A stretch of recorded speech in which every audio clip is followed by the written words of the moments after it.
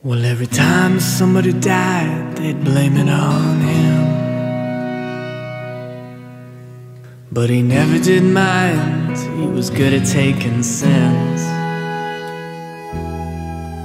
He's got a lifetime to go, he left a lifetime behind. Stuck on death row, where they're still digging up his crimes. He says, I ain't afraid of your sins, and I ain't ashamed of your wrongs. I would set myself down in your shoes, 'cause I don't see the use in us all dead and gone.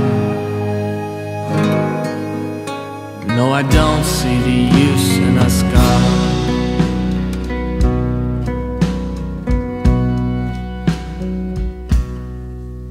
And he told my mother that he loved her, despite what she'd done. And he soaked up the blood and he walked off with the gun. And he stood in that courtroom and he said, Judge, I'm your man. The motive was unclear, but we were quick to understand that he's not afraid of our sins, and he's not ashamed of our wrongs.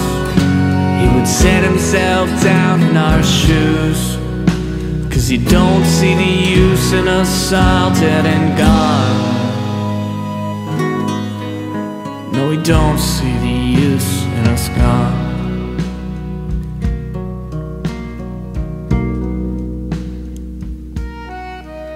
And we all thought he was crazy, but no one complained.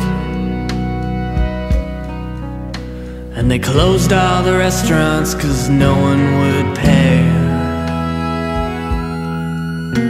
There was blood on the leaves that came in rivers down the stairs. But with someone to blame, nobody really cared, 'cause he's not afraid of our sins, and he's not ashamed of our wrongs. He would set himself down in our shoes, 'cause he don't see the use in us all dead and gone.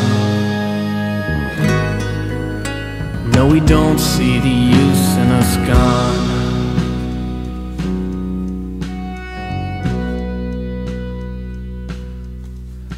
And then everyone was dead and there was no need for blame. So he picked a lock to his cell and he got an eastbound train. And he found a new town with a bench in its park, and he lit up a smoke and he gathered sins in the dark, 'cause he's not afraid of our sins, and he's not ashamed of our wrongs. He would set himself down in our shoes, 'cause he don't see the use in us all dead and gone. 'Cause he don't see the use in